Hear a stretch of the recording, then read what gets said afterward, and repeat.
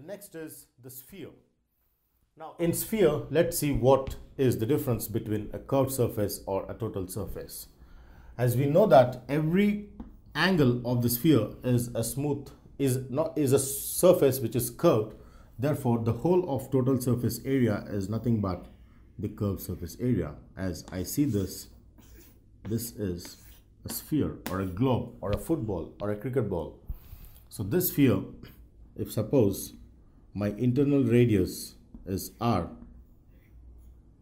the distance from center to one of the corner of the sphere is r, then here the curved surface area of a sphere is nothing but the total surface area of a sphere. So both the curved surface and total surface are equal, and that is equal to 4 pi r square is what we get as the formula, the proof of which is beyond the syllabus, where the curved surface or this is this.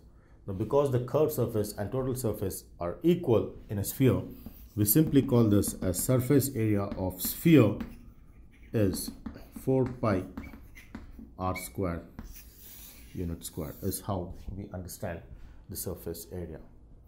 Now next comes on the volume. The volume of the sphere is given by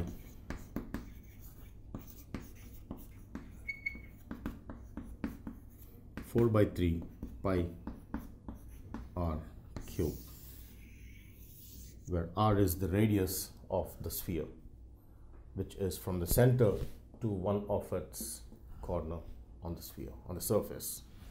So surface area and the volume of sphere using the respective form. Hemisphere. Now what happens if I cut the sphere exactly in the middle? So what happens when I cut the sphere and exactly, say for example, when I take a sphere and just cut it exactly in the middle with its radius r, then I get two regions .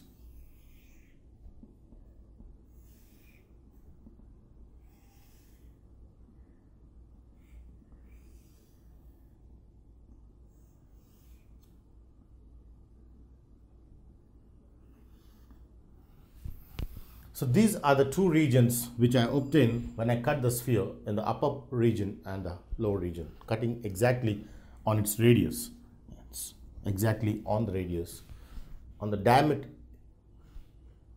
taking it through the diameter, I get two regions which are hemispheres which I get.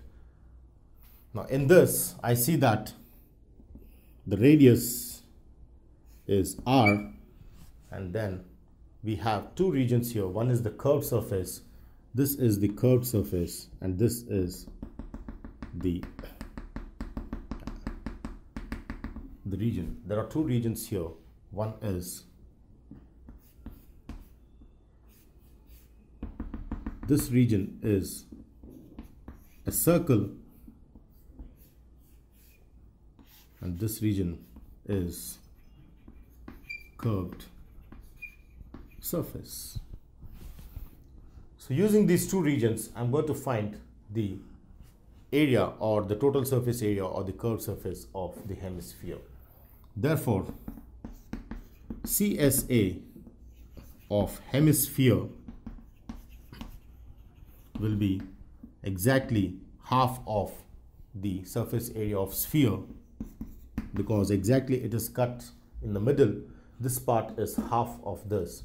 Therefore, half of the surface area of sphere, which we have already found to be 4 pi r square, 4 pi r square, which on simplification gives 2 pi r square. So curved surface area of a hemisphere is 2 pi r square. Now, when I want to find TSA of hemisphere, this is CSA plus the circle which is on the top. So I get two regions. One is the circle and one is the hemisphere curved surface, which on simplification gives 2 pi r square plus area of circle, we all know, is pi r square. Therefore, this on adding gives me 3 pi r square is the total surface area, and 2 pi r square is the curved surface area of hemisphere. Similarly, when I take the volume, then volume of hemisphere is exactly as I see, because this object is half of the entire object. When I cut the total ball exactly in the middle, I get half the ball, and half the ball is half the volume of the original volume. Therefore, volume of hemisphere is simply half the volume of sphere.